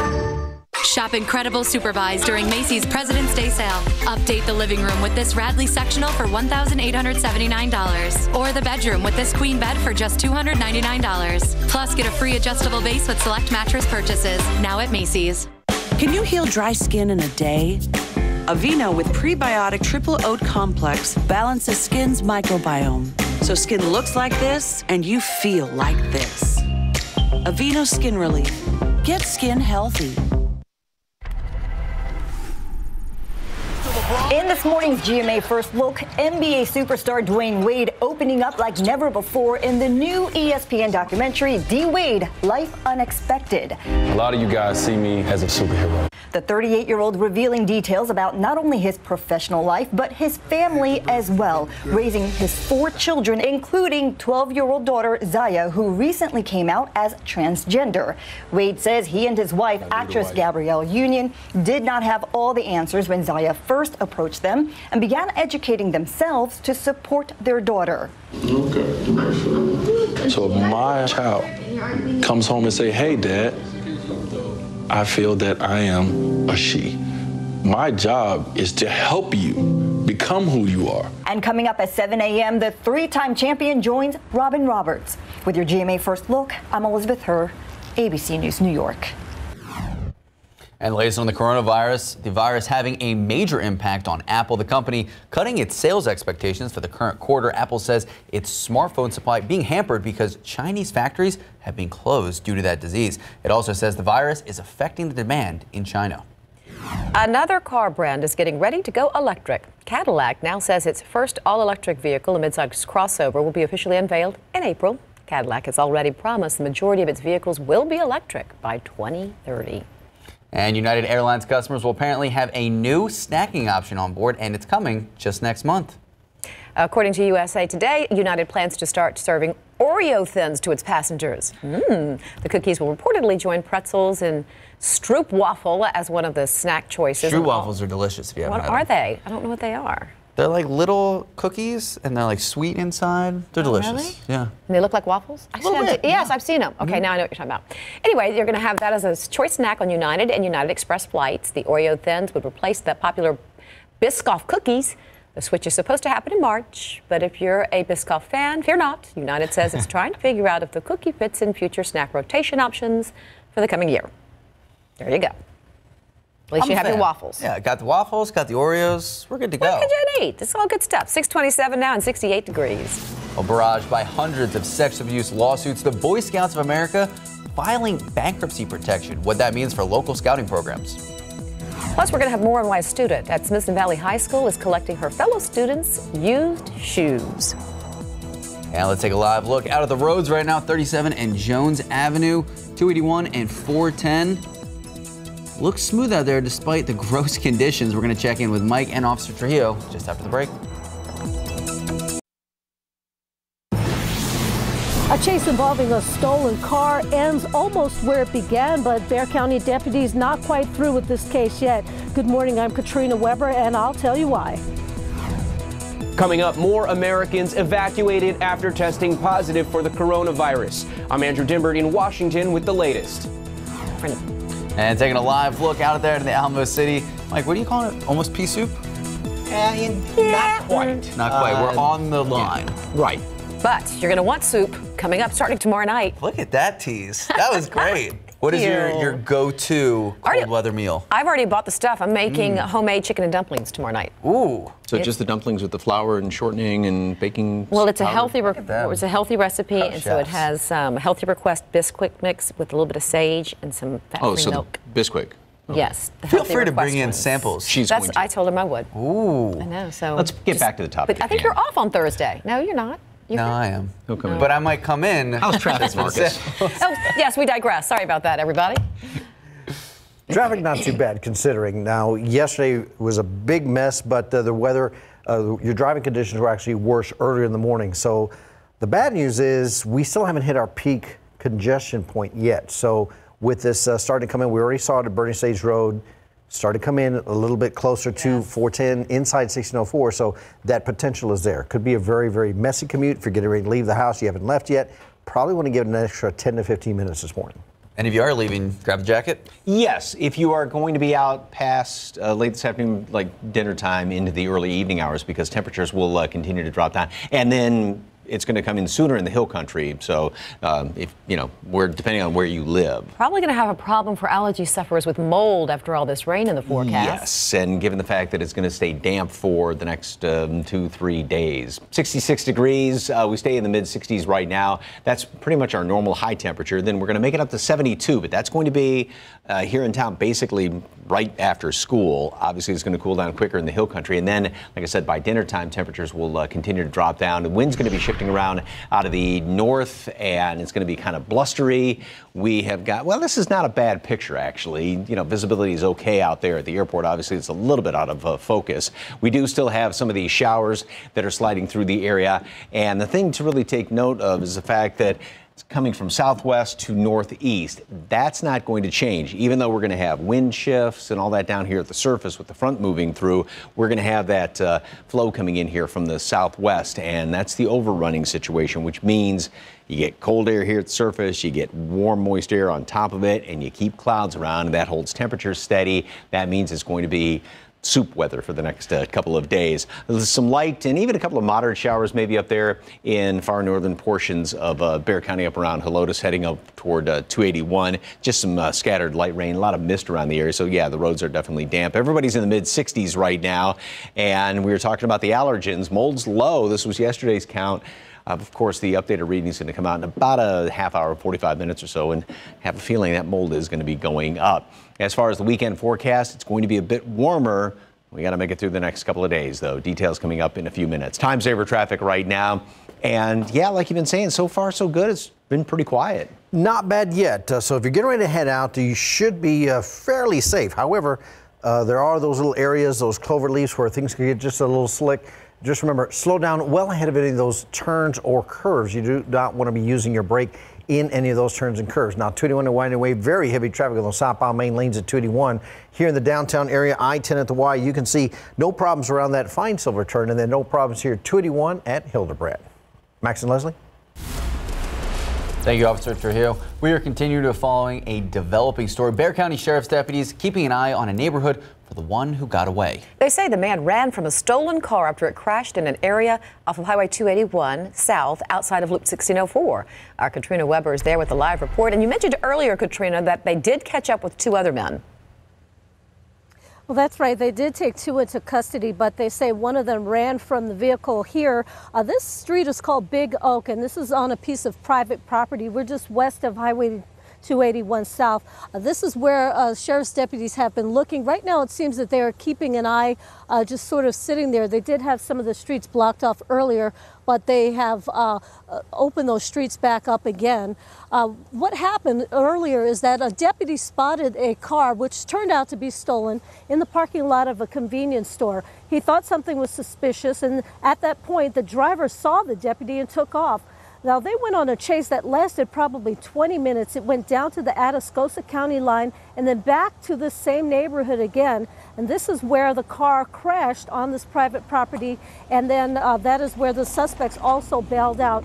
And again, they said they did catch up with 2 of them, but they are still looking for 1 man. We have not received a description of him, but they have been checking this neighborhood pretty thoroughly. And as I said, they had the streets blocked off earlier, but they have opened them up since. Reporting live in South Bexar County, Katrina Weber, KSAT 12 News. Thank you, Katrina. Voters can start casting ballots today at more than 30 early voting locations across Bexar County, and so far, a record number of registered voters. There are more than 1.1 million people registered to vote in the Texas March primaries. That number up from 2018 and 2016, when more than 900,000 voters registered. Democrats and Republicans will have their own ballots, and we have sample ballots on KSAT.com right now. Races include candidates running for president, sheriff, and several other local positions, and several propositions. Now you can find all this information right now, KSAT.com, under the politics section.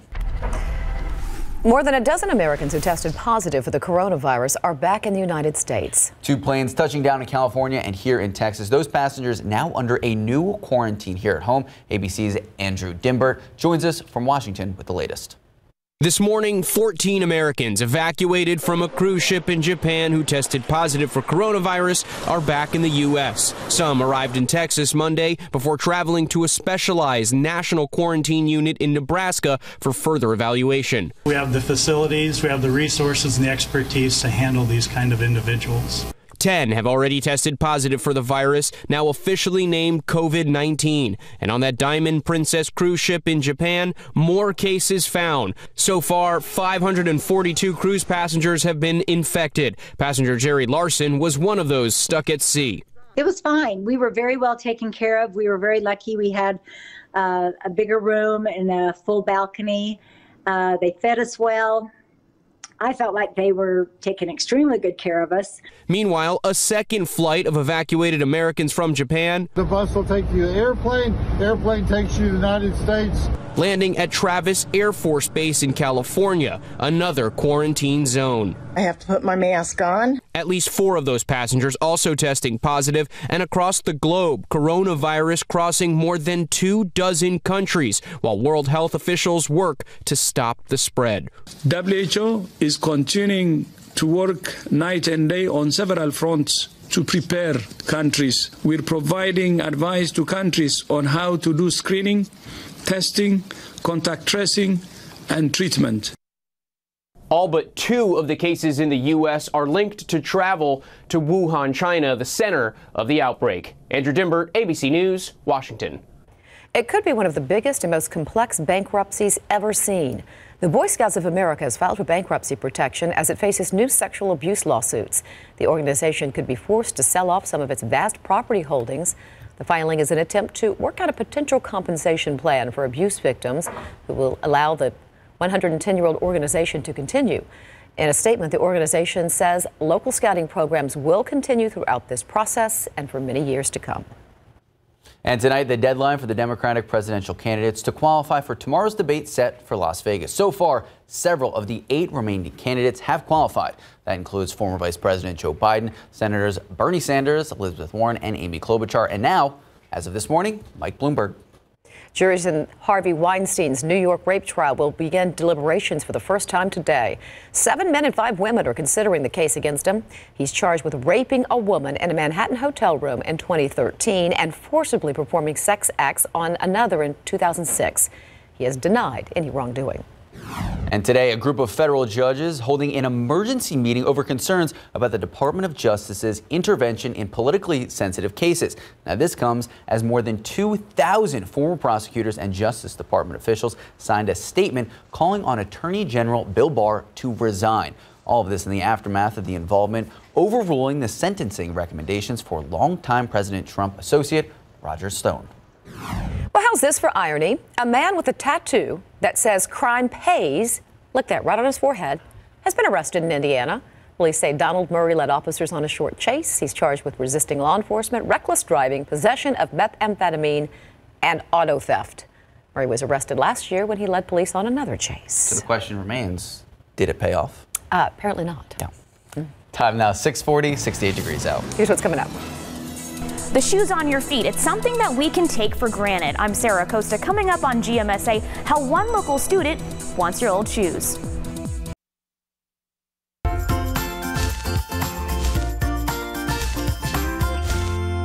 Good morning and happy Tuesday. 6:44 right now. The shoes on your feet, it's something that we take for granted every day. But one pair of old shoes can go a long way for someone who just went through a natural disaster or someone in a third world country. Sarah Costa spoke with one student at Smithson Valley High School about why she's collecting her fellow students' used shoes. Soles for Souls. It's a nonprofit that takes your old shoes and recycles them by giving them to someone in need. A senior here at Smithson Valley High School says her shoe drive is more than just collecting your old shoes. You don't open your closet and think, oh, well, I just have all these shoes. Like, you don't worry about, is there going to be a pair of shoes that I get to wear to school so I don't end up getting, cuts and bruises or infections that could possibly kill me in my feet. For the past several weeks, Abigail has been collecting old shoes across all the Kamal ISD campuses. Last year, she surprised herself when she collected over 5,000 shoes for her first drive for Soles for Souls. This year, she hopes to surpass that number. Once counted up and collected, the shoes will go to the local DSW Designer Shoe Warehouse. From there, those shoes will be distributed to people right here in the U.S. that have either suffered a natural disaster to across the globe in a third world country, where Abigail says some have to walk to school or to collect water for miles barefoot. You never know when crisis and disaster is going to strike. It can strike anyone. It doesn't matter your race, your socioeconomic status, it doesn't matter. It can strike anyone at any time. And so I think it's important for us to prepare for that. I just personally really love helping people. I love volunteering and giving back. So it's just really important to me to know that someone is being helped who isn't necessarily getting that help. Because Soles for Souls has donated shoes to 127 countries, excluding the U.S. So knowing that it's going somewhere where someone needs it, and all I had to do was donate my shoes, that's just a really great feeling. For GMSA, I'm Sarah Costa, KSAT 12 News. And trending right now on KSAT.com, Damari Carroll's short, frustrating, and odd stint with the Spurs reportedly coming to an end. ESPN says that the Spurs and Carroll have agreed on a contract buyout. You can find more details, what led up to this change right now, KSAT.com. Texas Monthly released a list of the top 10 best new restaurants in Texas, and San Antonio's Savor rounded out the list at number 10. Savor offers a global-inspired menu available in 3 or 4 course options. Texas Monthly also lists San Antonio's Evo as an honorable mention. Check out the list and more details on KSAT.com. All right, I'm just going to throw it right to Officer Trujillo because it looks like he has something to say. Uh-oh, he always does. Whoa. Oh, no, he's not speaking. Oh, you're so bad. Fake this out. Not much going on the roadways, but look at all this traffic that we do have. So luckily, no accidents this time, but 604 Culebra very busy. Moving over here, 281 at Winding Way. Just look at that volume of traffic headed from 604 southbound along 281, eventually towards the airport area. Right now, I-10, 410 also very busy in all 4 directions. And then 410 in Fredericksburg, real close to that intersection. You can see east and westbound lanes of 410 definitely getting a move on this morning. 37 at Jones, northbound 37 looking pretty good, that right-hand lane. Backing up for folks that are exiting southbound into the downtown vicinity. And this is what everyone's dreading. That's I-10 at Bernie Stage Road. And it is getting, visibility is getting a little bit worse out there. Now, what does surprise me about this is I'm not seeing lines of traffic headed towards San Antonio just yet. So maybe there's some alarm clocks that didn't go off. Not really sure, but by this time, usually this section of I-10 is pretty packed. I say with this weather, you get like the warrant to 15 minutes extra snooze. There you go. So Leslie said you could take the day off. Max says you can be 15 minutes He just late. said you can sleep in a little bit. 15 minutes. Oh, you can still get to work. But it sounds like tomorrow and Thursday are the days you're going to want to sleep in. Yes. Tomorrow and Thursday, you just want to throw the blankets back over your head because it's just going to be cold, wet, but got to grin and bear it. Love this picture. Bluebonnets. We're already starting to see some of the pictures. It's a great shot there. Thank you very much. And don't forget the KSAT Connect pictures, especially with the bluebonnet season coming up here. All right, this is what it looks like out by the airport. That's not bad, especially when you compare it to the TransGuide camera that Marcus just showed out there right around 10 Bernie Stage Road. We do have a little bit of light rain around the area. It almost looks like this is sort of started to break up compared to what it was earlier this morning. But obviously there's still a few light showers out there, and there's a lot of mist out there as well that is too light to be picked up on. So most of the roads are definitely on the damp side. 1 3/4 visibility officially out there in toward Bernie Stage, but you know, a little bit further down the road, it may be slightly less than that. And then elsewhere, visibility is not bad as of right now, but it may get a little thicker depending on really what the wind does, especially this morning. 68 is the current temperature. Same thing, Port SA, Bulverde, and New Braunfels. We are actually above what our normal high is for this time of year. There's the front up there to the north of us. Got some 40s and 30s going up into parts of the Panhandle. It's kind of a slow-moving front. It's started to work its way through San Angelo, and obviously it's going to be coming through the hill country first of all, but we are going to be warming up into the low 70s by late this afternoon, and then roughly about dinner time, as the front passes, temperature should be dropping off about 10-15 degrees or so, and the wind's going to be shifting around to the northwest, so you'll definitely feel it. So if you are heading out and going to be out through the evening hours, right around sunset dinner time, make sure you take a jacket, especially in the hill country, because by this evening you're going to be down in the 40s. And then once that cooler air moves in here, temperatures aren't going anywhere for roughly 48 hours up through Thursday and then Friday morning. We're going to stay in the 40s. It's going to be damp and chilly out there, and we will continue to have some of these showers around throughout the rest of today, going into tonight as well as tomorrow. Yeah, like I said, pull the covers over your head tomorrow morning and Thursday morning if you can. 69 degrees today at noon with a few showers. We will hit our high temperature about mid-afternoon, and then temperatures will be dropping down late this afternoon. We'll still have some showers, maybe even a couple of thunderstorms around here. Winds out of the north at 15 to 25 miles per hour, and continue to drop down into the 40s overnight and stay in the 40s throughout the day tomorrow, with more rain, kind of breezy. Rain on Thursday, only in the 40s, and then we'll make it up to 52 on Friday. Still chilly out there, kind of breezy, and back to the mid-60s by Sunday with a couple of showers. And we were talking about this a couple minutes ago. This is like the first weekend in a while that they haven't been ideal conditions out there. Yeah, we had a few more clouds this past weekend, but still it turned out very good. But this one, it's going to be kind of cool on Saturday and a little damp on Sunday. I'm going to the rodeo. Oh, you are? I haven't been yet. Oh. Looking forward to it. Your time now is 6:51, and it is 68 degrees. And taking a live look out there, Mike has been talking about it all morning. Close to pea soup, not there yet. We have a lot more coming up. We'll be right back.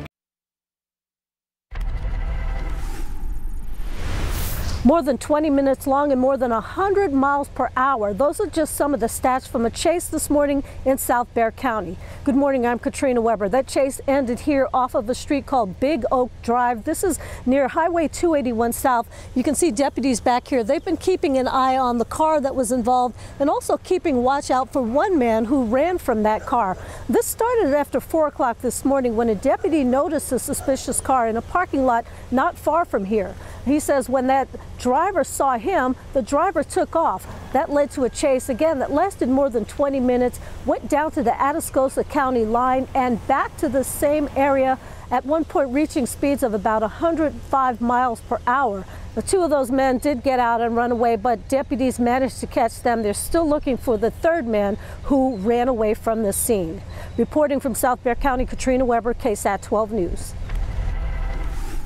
Major accident, folks, eastbound Highway 90 at 36th Street. But as we take a closer look, because it is backing up traffic just a little bit, we see that it's not on the main lanes. It's actually on the access road. Access road down to just one lane, eastbound Highway 90 at 36th Street.